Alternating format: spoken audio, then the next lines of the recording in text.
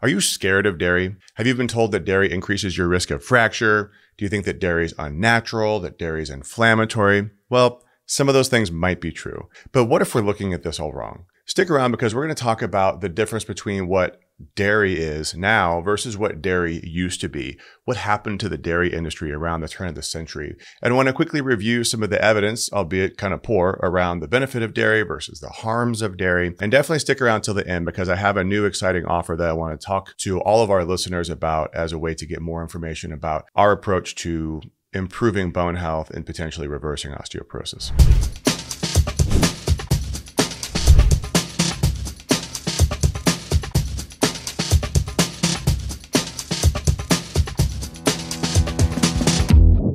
Okay, so a few months ago, we did a video on this 2014 study by Dr. Walter Willett from Harvard that was really championed by Dr. Mark Hyman that showed that there was a 9% higher risk of hip fracture with the consumption of each glass of milk. And this was really taken out of context from this study, and I'm not going to dig into it now. You can watch that video. But the short of it is that this study and the discussion of it around this idea that a single glass of milk is going to increase your risk of fracture by 9% is just crazy. If you go back and look at the data, essentially they looked at data from food frequency questionnaires that were recalling what people consumed as children when they were adults. So there's obviously a lot of bias and inaccuracy there. The increase in hip fracture was there, but only for men and not for women. So apparently dairy would only be negative for men and not for women. And then also the vertical increase in height was more strongly associated with that increased fracture risk than was the dairy itself.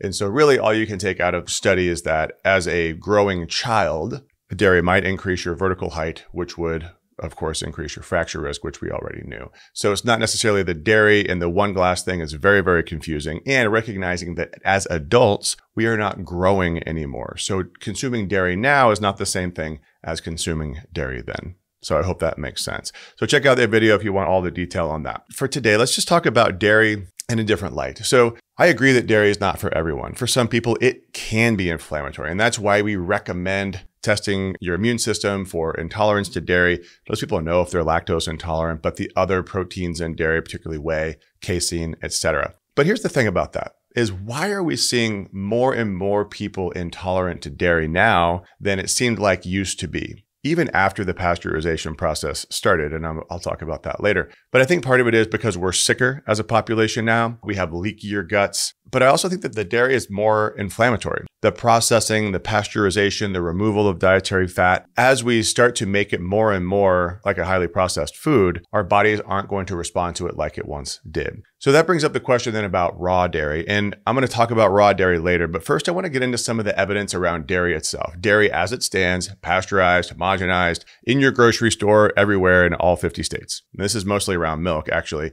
They recognize that dairy is more than milk. It is fermented dairy, it is whole fat dairy, it is cheeses. Dairy is a lot of things, and some people can consume some and not the other. Dairy also comes in A2 versus A1.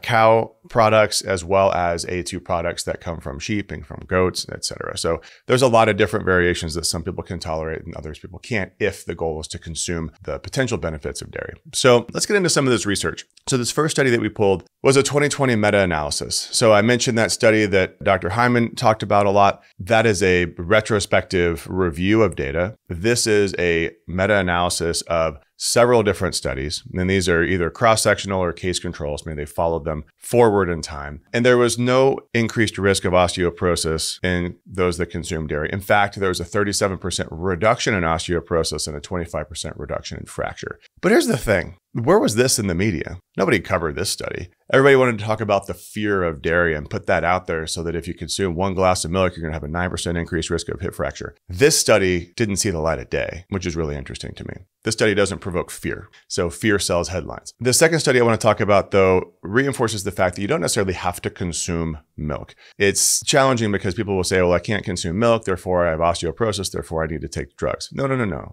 Look, dairy is unnatural. Dairy is a tool. If you go back in time, go back to 2005, there was a meta-analysis that I reviewed that looked at the risk of quote unquote low calcium intake and low dairy intake and the risk of fracture. And it looked like that low intake of dairy and calcium was not associated with an increased risk of fracture. So I'm going to say that again. You don't necessarily need to consume a high diet of calcium. You don't necessarily have to consume dairy not to develop osteoporosis. That would be silly. Our bodies didn't evolve to consume milk from another species for a long period of time, especially as an adult. Dairy is innately unnatural and possibly inflammatory. But like I said, it is a tool, and it's a tool that has potentially beneficial proteins, and it does have calcium if you need more calcium, but osteoporosis in general is not a calcium deficiency disease. So I previously did a video, which we'll also link to, on what's called the milk basic proteins, or MBPs. And what we can show in that study, that video of studies, is that you can reverse osteoporosis with the supplement of milk basic protein. Now it's subtle, just like all supplements, but it did independently increase bone mineral density. So what is in milk basic protein? Well, it's these things called lactoferrin, lactoperoxidase, these other things called immunoglobulins.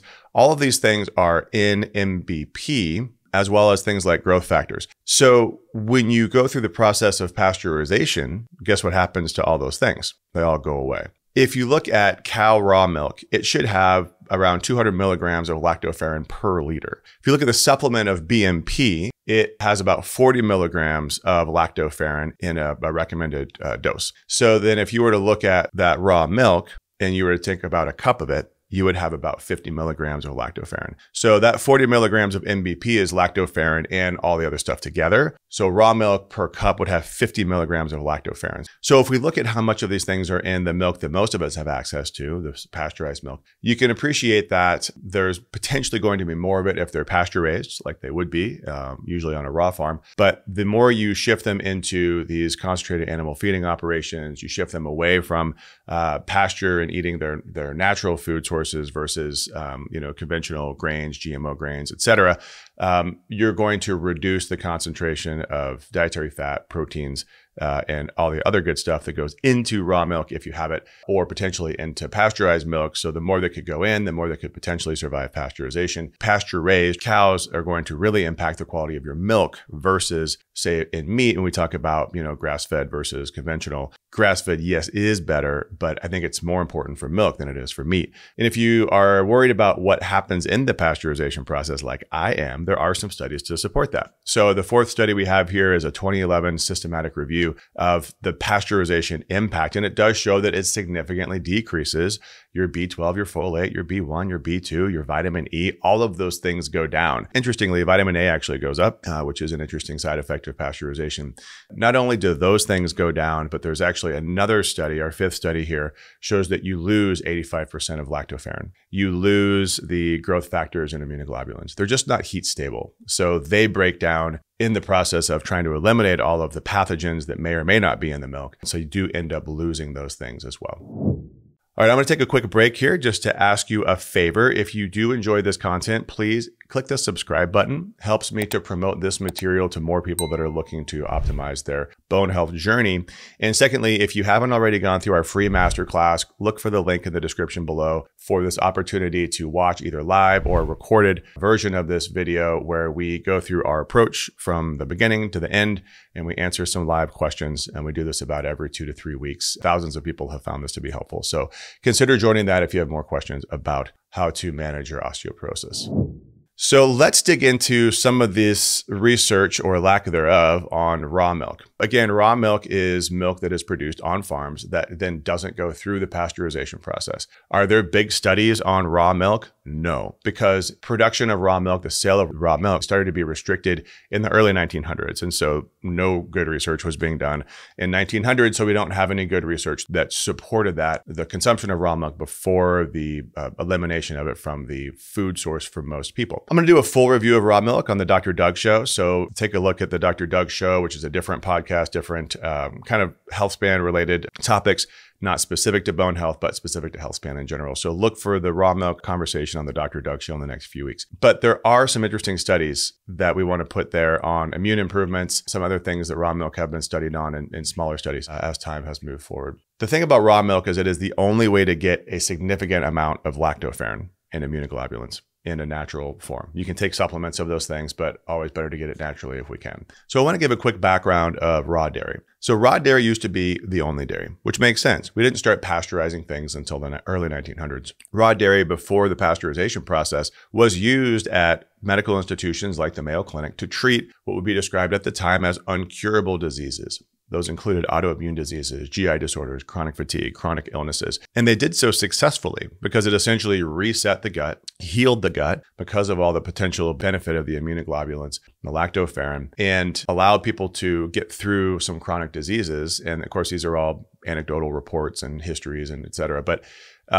But it was pretty well known that this was a successful treatment option in the early 1900s. When they started pasteurizing milk, obviously this went away because now milk was stripped of a lot of its potential benefit. It became more inflammatory. So then using a milk-only diet probably wouldn't be healing those things like it once did, potentially even causing those things for some people. So unfortunately, raw milk lost its healing properties and selling of raw milk became very contentious and it became a state-by-state thing. It was not federally restricted until actually the 1980s. But every state started to put restrictions in place as far as whether or not farms could sell raw milk. Could it be sold in a grocery store versus at the farm or not at all? There are now laws around interstate sales, so that's federally restricted. And inside each state, again, sometimes the rules are that you can't sell it at all. Sometimes you can sell it to pets and not to humans. So lots of different variables from state to state. And I'm not sure about other countries. The challenge has been for people that believe that we should have the right to choose what we eat is that when it comes to raw dairy, if you find it really helpful and the government makes it illegal because of a concern for safety, we should be able to, as consumers, evaluate that safety. Unfortunately, we do have that data. So I just want to run through some of it with you because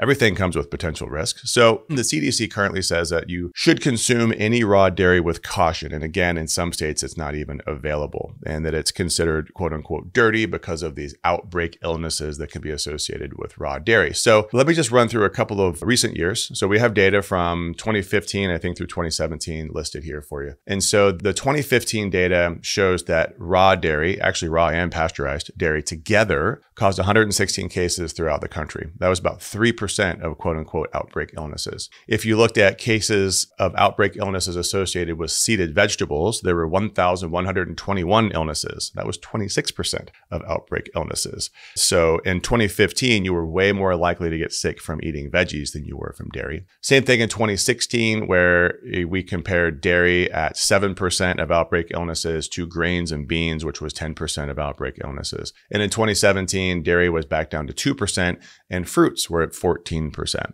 So I just bring this up to say that everything has potential risk, and that includes processed food, fruits, beans, grains, and vegetables. It's hard to raise food in a bacteria-free environment. And so there's always risk, and you really have to understand where you're getting your food from. Okay, so what about fermentation?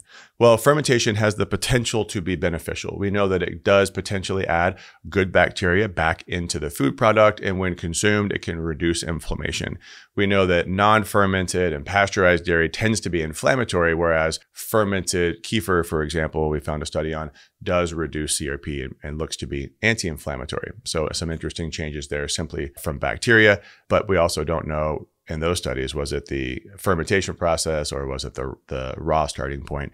It's a little hard to know. Again, there's just not enough studies on this. So in conclusion, my thoughts on dairy is that it clearly does not increase the risk of fracture in, I would say, probably most people, the vast majority of people. It is unnatural. We are the only species that consumes milk from another species. So I totally get that argument against dairy. It may also be inflammatory for some people, which would obviously then be negative for their bones. But if you consume dairy that you can tolerate and you can test that, you can heal your gut and you could probably tolerate more. If you have access to raw milk, I think it's fantastic. Myself and my kids drink it. We also drink colostrum. We put colostrum in the milk and we drink that together. We've seen really significant benefits from that. I think that raw milk likely would improve fracture risk, but I can't say that with any evidence to support it. I think that there is definitely some value in lactoferrin, the growth factors, because if you look at studies on milk basic protein, we can see that even if you put them back in synthetically, you're going to see that benefit. So I think there's probably other benefits to raw milk as well. And of course, you can go to the Dr. Doug show in a couple of weeks and you can see that full video there to check that out. If you haven't already gone through our Bone Foundations course, listen to this.